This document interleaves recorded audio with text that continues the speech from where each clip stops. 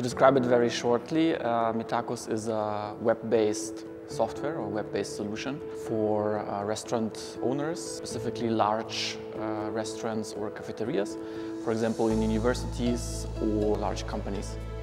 And the goal is that we provide specifically chefs inside these cafeterias a forecast for the next days and weeks of how many people will come, what they will eat, how many portions exactly. So that way they can plan better ahead how much they need to buy food, but also how much they need to prepare on a daily basis.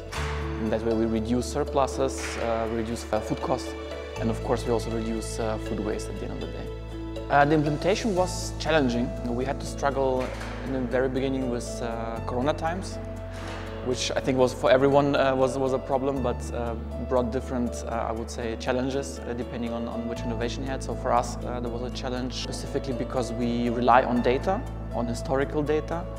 The data that we should be using during Corona time, but also before, was non-usable for us. So this is something we had to identify in the process of the implementation and work with the partners.